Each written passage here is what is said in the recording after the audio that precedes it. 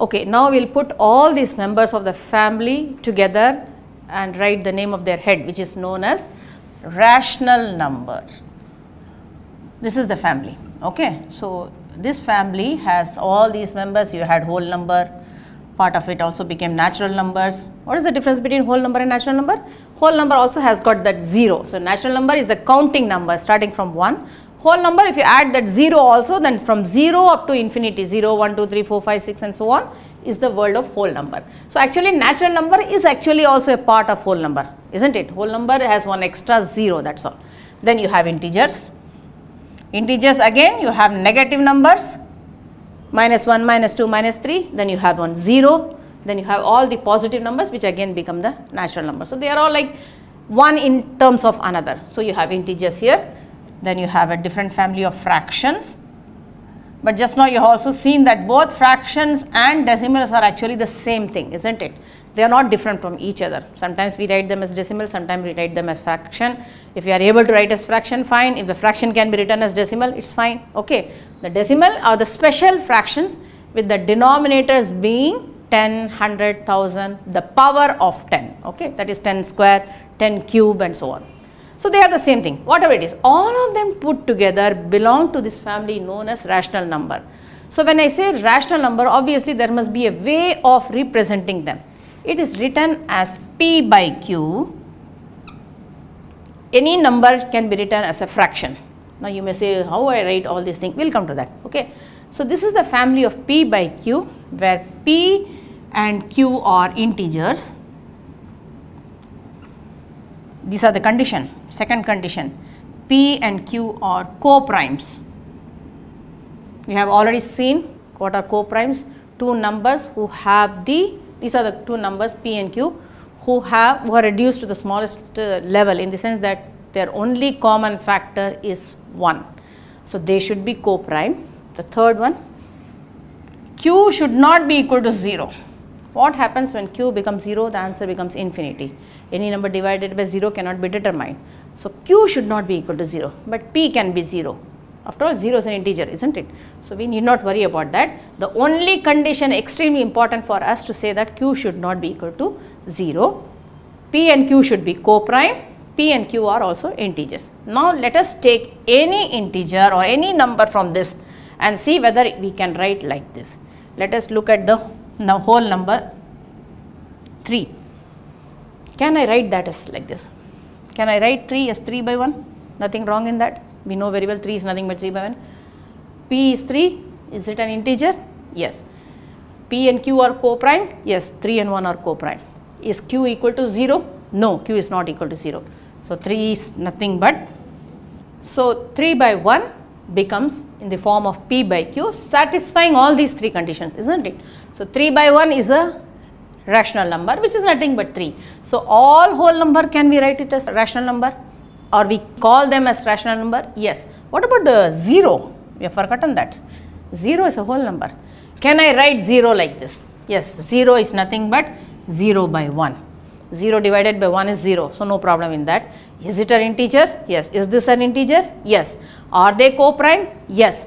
Is the denominator not equal to 0? Yes. Denominator is not 0. So 0 is also a rational number. We may just write 0 as 0, but 0 by 1 is fine, isn't it? So going by this logic, all natural numbers, since 3 was a natural number, we could write as 3 by 1. Instead of this, if 3 had it been say 456, I can write that as 456 by 1, which satisfies this all the three conditions. So all whole number, all natural numbers are all rational numbers with the denominator 1, because we need a denominator, we have put that as 1. Okay. Now let us go to the integers. So if I go to integers, any integer again, minus 5, can it be written as P by Q? Yes, same logic, P, put 1 there. This is an integer, P and Q are integers, 1 is an integer, no problem. P and Q are co-primed, yes, their common factor is 1. Is Q equal to 0? No, Q is not equal to 0, it's 1. So all integers are also rational numbers. So already these three small, subset belong to rational number. That is, all the three are basically known as rational number. Now let us go to fractions. Any fraction, let us go for any fraction. 4 by 5. What is this? This 4 is an integer, 5 is an integer. Are they co-prime? Yes, 4 and 5 are co-prime. Q is not equal to 0, Q is not equal to 0. So, if I have a fraction like this, if I write another fraction, say 8 by 10, it does follow 2 of the condition. Which condition is not followed? This is an integer, this is an integer, I have no problem in that, the first condition is fine. Q is not equal to 0, that condition is also satisfied. But are they co-prime? Is 8 and 10, are they co-prime? They should have only 1 as the common factor, but here they have another factor as 2. So, 8 by 10 per se is not a rational number, but we can make it a rational number. I divide by 2, I make it as 4, divide by 2, I make it as 5. Now they have become a rational number. So, rational numbers are in the form of P by Q, so that the P and Q are at the lowest level, that is they have the only common factor being 1. Now, they both have only 1 as the common factor, hence they are called co-prime. So, any fraction can be written like this. Even a negative fraction, you have minus say 6 by 7. This is fine, 6 is an integer, minus 6 is an integer, 7 is an integer, denominator is not equal to 0, it is a fraction, they are co-prime, good. So, this is also a rational number. Anything else? Decimal, yes. 0.5, just now we came to know that that is nothing but 5 by 10, which is 1 by 2. 5 by 10 per se is not a rational number. Why it is not a rational number 5 by 10? They are integers, no? There is nothing wrong in that. The denominator is not 0. Then why we still do not call it a rational number? Because they are not co-prime. They are still divisible by 2. So, we have reduced that to 1 by 2. So, we have made 5 by 10 equal to 1 by 2 and then call it as a rational number. So, please always see, the moment you look at a fraction, it has to be at the lowest term. Every fraction can be reduced. It is not a problem at all. Okay, every fraction can be reduced to a lowest level, by which the only thing that is common between them, the only factor that is common between them is 1. So, that satisfies the second condition also. So, we will continuously look at the rational number as P by Q. One of them can be negative, both of them can be negative, both of them can be positive, does not make any difference. They should be co-prime, the denominator should not be 0. So, whenever you see this family of numbers which is written as P by Q looking like this, they all belong to the single family of rational numbers. And rational numbers, since all of them have some rules and regulations, some laws they follow, rational number also will follow the same laws, because after all it is the head of the family. If they are all following some law, that law should be followed by the rational number also. So, all rational numbers follow the same laws as being followed by whole number, natural numbers, fraction, integers and decimal. So, what are the standard laws? Commutative law followed by all rational number. A plus B is always equal to B plus A. Both of them are rational numbers. So, you have minus 1 by 2 plus 3 by 4 is equal to 3 by 4 plus minus 1 by 2. How do you do this, by the way? Same way, find the LCM. How do you add two fractions? You find LCM. 4, then this is 2 times, so minus 2 plus 3. So, denominator is 4, no problem. Now, the numerators are, what are they? They are integers. You follow the rules of integer addition, this becomes 1. Minus 2 plus 3 is 1, plus 1, or you can just write as 1. So, answer is 1 by 4. So, either I do this way or put this first and do that, does not make any difference. So, addition of rational numbers follow the commutative law. Same holds good for associative law. You have A plus B plus C is also equal to A plus B plus C. This is also equal to A plus C plus B. So, you can add any two numbers first. If you have a list of 10 rational numbers, take any two number to add of your choice, then you add two other. Addition does not make any difference. If you want to add 10 numbers, you can take any 2 to 3 numbers and keep on adding them. The final answer is going to be same, does not make any difference by changing the order. But as far as the subtraction is concerned, A minus B is not equal to B minus A. In any case, subtraction involves only two numbers. Addition, you can add many numbers. You cannot say I can subtract many numbers. One number can be subtracted by only one number, isn't it? So, A minus B is not equal to B minus A. So, same A, B, B, A, they are all now rational numbers. You can write them as a whole number, you can write them as a fraction, as a decimal, does not make any difference. They all come under the same family of P by Q. Take care that P by Q is at the lowest level. The moment you write a number as say 7 by 14 minus say 5 by 10, instead of doing like this, they are fractions, but they don't look like rational numbers because they are not at the lowest level. We can reduce this. So 7 by 14 is 1 by 2. 5 by 10 is also 1 by 2, gives the answer of 0. 0 is again a rational number. So the world of rational number, when you add them, they give you a rational number. When you subtract them, they will give you a rational number. So answer is also a rational number. When you add them, subtract them, multiply them. Only when you divide them, they may not give you rational number. 0 by 5, 0 divided by 5 is 0. This is an integer, this is an integer, 0 by 5 is a rational number. The answer is 0. Is 5 by 0, 0? So the opposite does not hold good. So a rational number divided by rational number need not always give you the answer as rational number. Okay, so that is one thing. Apart from that, addition, multiplication, division, they are all closed. That is what is known as a closure property. That is, the answer lies within the family only. The answer does not go outside the family. Obviously, then you must think of a family outside it. When I say the answer is not outside, then you may be wondering, then where is another number which is not rational? Can I think of any number which is not rational?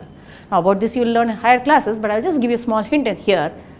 Every number you are thinking as p by q, I can write p divided by q. If I write as 2 by 3, what do I get actually? 0.666. Just now we saw that, we wrote it as 0.6 bar. What was that? I told you that 6 goes on repeating. Also there was another number, after 5 digits it went on repeating. After 6 digits it again started repeating. Perhaps you may have some numbers which does not repeat at all. Is it possible to have such fractions when you start dividing, there is no repetition there? It is quite possible.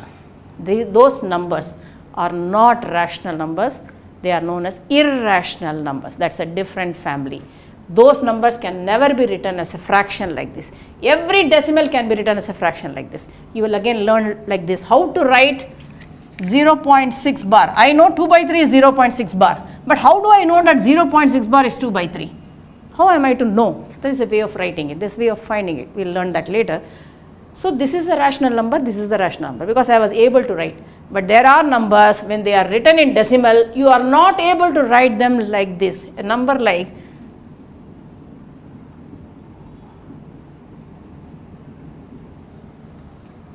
this number was 0.66. This also went on repeating, but I was able to write that as 2 by 3. But if I want to write this number as a lovely fraction as p by q, I won't be able to write at all. What is the difference between the two numbers? In what way they are different? Look at another number, or maybe I can write like this, 582, 582, 582, 582, which is nothing but 582 bar, correct? 582 is getting repeated. What about this? Do you think there is any repetition here? They look as if something is getting repeated, but there is no repetition. It is not 10, 10, 10, 10. It is not 100, 100, 100, 100. It is not 1000, 1000. It is like 10 followed by 100 and then 1000, then 10,000 and so on. There is no repetition. At the same time, it is also not going to stop. A number like this can never be written as p by q.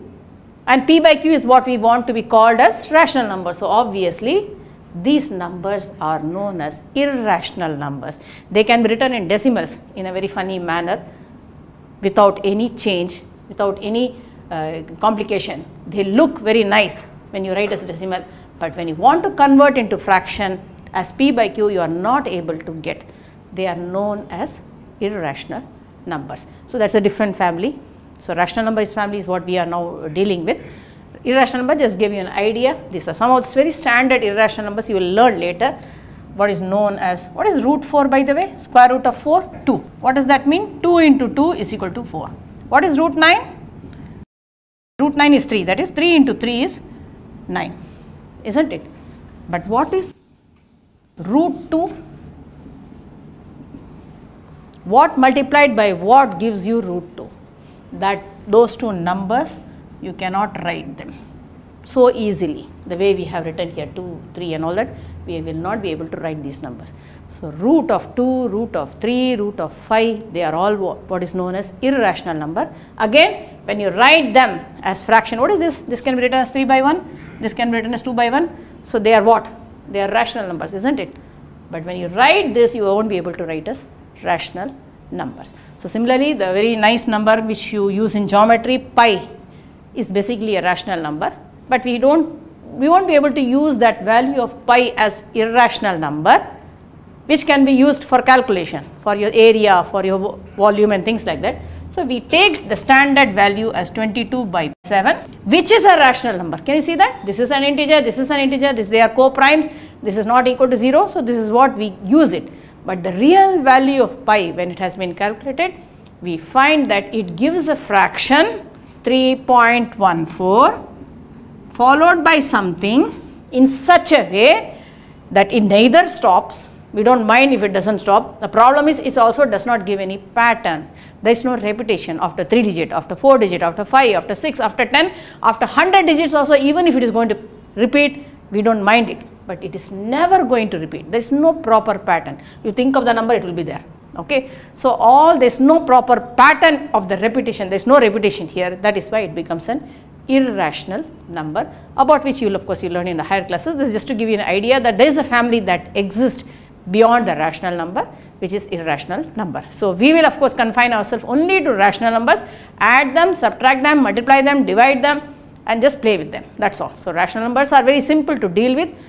They are always part of the whole number and natural numbers and fractions and decimals. So if you are comfortable with them, you are comfortable with the rational number. So with this we come to a conclusion that finally the rational number, the world of p by q, where p and q are integers, q is not equal to 0 and p and q are co-prime. So these are the numbers we will deal with. We will add them, we will subtract them, we can just play with them.